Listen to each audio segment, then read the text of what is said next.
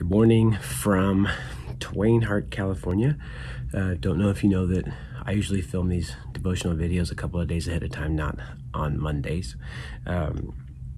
Today I'm in Twain Harte. Today is the day of the Big Jubilee, which is like the 42nd annual Jubilee. It's a fundraiser for the school where I grew up, the Christian school where I went kindergarten through 12th grade. My parents run it. They're in their 70s, and we brought up our two boys, and Christy came up. We all four of us went up together and spent a few days up here helping them this week. They set up several U-Haul trucks worth of antiques and furniture and all kinds of stuff. There's rummage sale, a book sale, a pie shop, there's food, there's all kinds of stuff. It's a huge event they put on at the fairgrounds in Sonora, and they are very grateful for our help this year. As you know, they're not getting any younger, and it's a lot of hard work. So we're up here to help them and serve. And so today I come to you from the deck of our little cabin here in Twain Harte, where there's some pine trees behind me, and if you hear any cars go by or whatnot, we're into nature. So it's a little chilly also. So let's get to this thing. I'm in Deuteronomy 11. I also think this may be my last video devotional, because I think in May all of our normal programs are back at church. So starting May 1st, we won't have any more of these cool daily devotionals.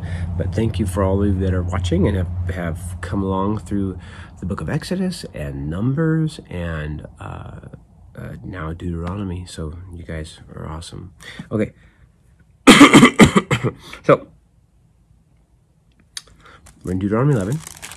Deuteronomy 11, and here we go. Verse 1, love the Lord your God and keep his requirements, his decrees, his laws, and his commands always.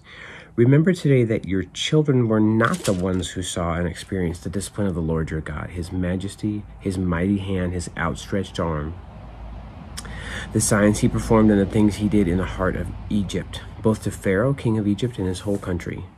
What he did to the Egyptian army, to its horses and chariots, how he overwhelmed them with the waters of the Red Sea. Okay, so Moses is saying, let's remember now that your children, because now these people he's talking to are middle-aged because they've lived in the desert for 40 years. They're about to go into the promised land, and he's saying, remember, your kids that are now like 10 or 12, 15 years old, 20 years old, they weren't there when God did all these miracles. So he's about to say, you got to tell them about it. Okay, you got to remind them of the amazing things that God did. I'm going to skip to verse 8. Observe therefore all the commands I am giving you today, so that you may have the strength to go in and take over the land that you are crossing the Jordan to possess, and so that you may live long in the land that the Lord swore to your forefathers to give to them and their descendants, a land flowing with milk and honey. Now, side note, as I think about a land flowing with milk and honey, I think about all the things that I love, and their ingredients are usually some sort of milk or honey. Think about ice cream. Ice cream is made of milk and sugar, right? That's milk and honey. Basically, this is a land flowing with ice cream. And Daniel says yes to that. Okay. And then you have other things like pie, like sour cream pie or cheesecake. What do you think is in cheesecake? Milk and honey. You name it, it probably got milk and honey in it. Even cookies generally have some kind of butter, right, and sugar, milk and honey. Okay. Verse 10, the land that you are entering to take over is not like the land of Egypt from which you have come, where you planted your seed and irrigated it by foot as a vegetable garden. But the land you are crossing the Jordan to take possession of is a land of mountains and valleys that drinks rain from heaven.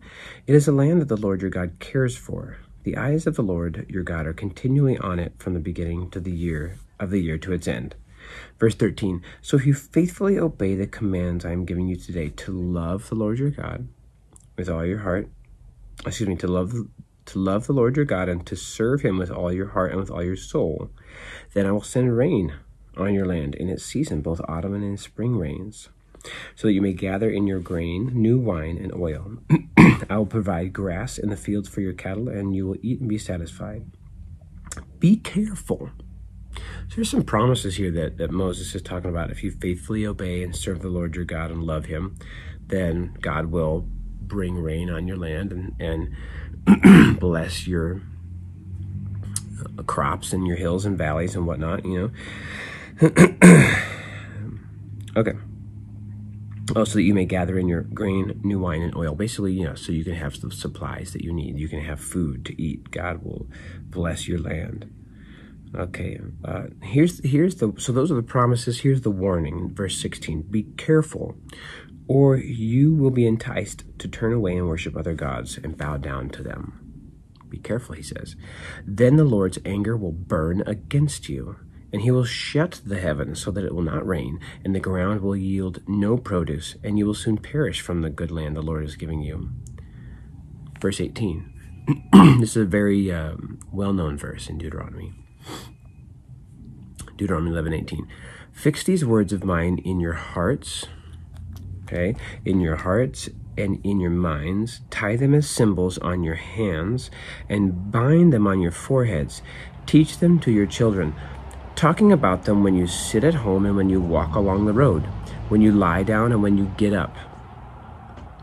Write them on the door frames of your houses and on your gates, so that your days and the days of your children may be many in the land that the Lord swore to give your forefathers, as many as the days that the heavens are above the earth.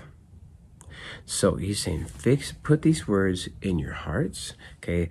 Hearts and minds, tie them as symbols on your hands, okay? And on your foreheads, teach them to your children, talking about them when you're at home and when you walk along the road and when you lie down and when you get up, basically all the time, right?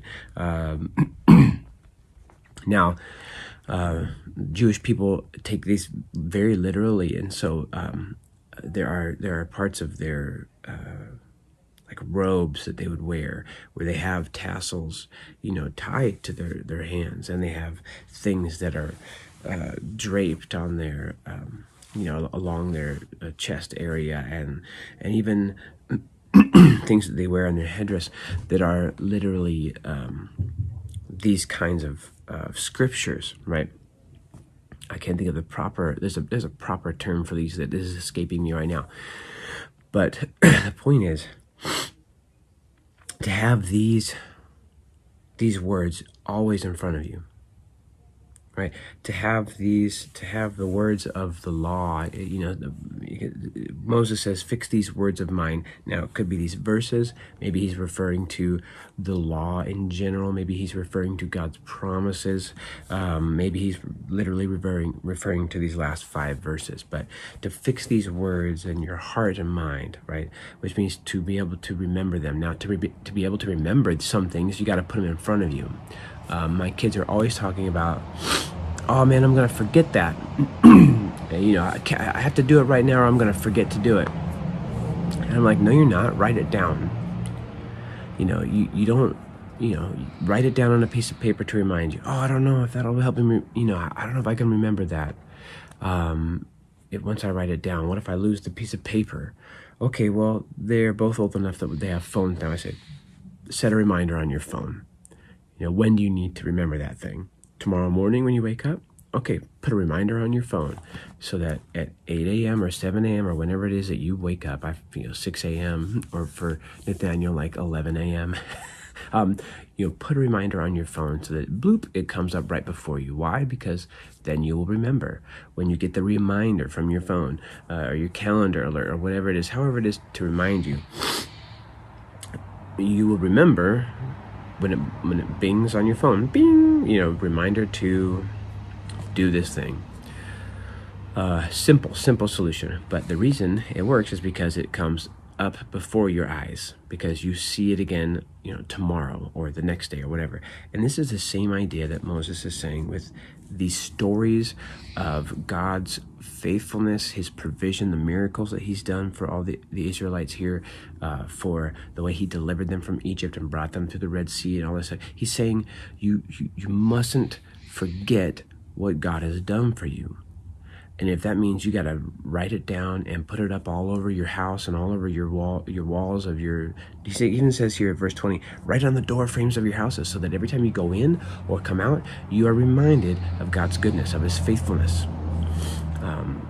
Fix them in your heart and in your mind, and some of the ways that we remember things are through repetition. Pretty much the only way that we remember things are through repetition. There's a reason why musicians practice scales over and over and over again. It's not because they forget their scales. It's because it's all about, at that point, like piano, it's all about muscle memory. Okay, and you're working on doing your scales better today than you were yesterday. But you also have to learn what the scales are, and then when you play them, your fingers, without even thinking about it, remember those scales, right? So same would go for any kind of like anything that you need to practice over and over again. There's a reason why there's a long time between graduating medical school and practicing medicine, on your own as a doctor. There's internships, there's residencies, there's all of these different steps because it takes time to learn things and then to remember them. And sometimes your muscle memory is what you're trying to train. And this is the same thing that Moses wants us to remember in regards to God's faithfulness and his goodness, in regards to God's provision, and in regards to the miracles and the promises of the Lord and of the Old Testament and of the Torah, of the law here, and all these stories. Moses is saying, remember them, but don't just remember them a little bit. Remember them always, and don't just remember them when they pop up on your phone alerts. Practice memorizing all of these verses and these stories so that they become a subconscious part of your muscle memory, okay? Because sometimes we are faced with difficult situations, and if our instinct can be to react in a way that is remembering God's faithfulness and goodness, if that's part of our muscle memory of our mind, to know that, well, God is good and faithful, not, I'm scared and terrified by this situation, that's a good place for us to be.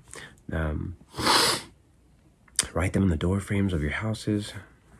Okay, and why do we do that? Because verse 21 says, so that your days and the days of your children may be many in the land that the Lord swore to give your forefathers, as many as the days that the heavens are above the earth. And these promises of Moses here, these promises of God are promises that say, I want you to be well. That doesn't mean free from difficulty, but it means to be well. It means that things may go well with you. There's that phrase that often happens, that things may go well with you. And God speaks here in this chapter about providing rain for your crops and providing the ability for you to eat. And so here's my encouragement to you today from Deuteronomy 11. And maybe the last time we'll see each other in this YouTube devotional. My encouragement for you today is to do something, find a way somehow in your life to put before you reminders about God's goodness and his faithfulness. Whether that's even as an alert on your phone, a calendar or a reminder alert, or if there's things that you can do that are similar to binding these things to your hearts and minds and your doorposts. Maybe you have a scripture verse on your computer desktop background, or you have daily devotional verses that pop up, and I don't even know, but I know that there are many ways that we can be reminded of God's goodness and faithfulness, and we have tons of technology now that can help us do that, or we can write down scriptures and put them on our walls. That's something Christy did this whole last year. She, while we were in quarantine and in our house 24 hours a day, she wrote down scriptures and just put them up all over the house. So much so that by now, when there's like the house is full of scriptures everywhere. So whatever you got to do to help remind yourself that God is awesome and good and faithful, and He is a provider. My encouragement to you today is to do that thing, to think about ways where you can remind yourself God is good. He has delivered us from things in the past and will continue to deliver us from things in the future, that He's a faithful God and that He loves you.